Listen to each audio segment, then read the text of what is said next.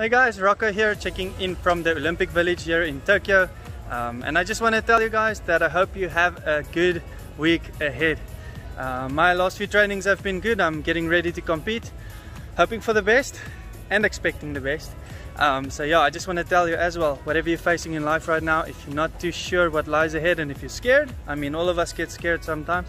If you do your best, the rest will follow. That's all I want to tell you today. Do not worry about tomorrow, what it will bring.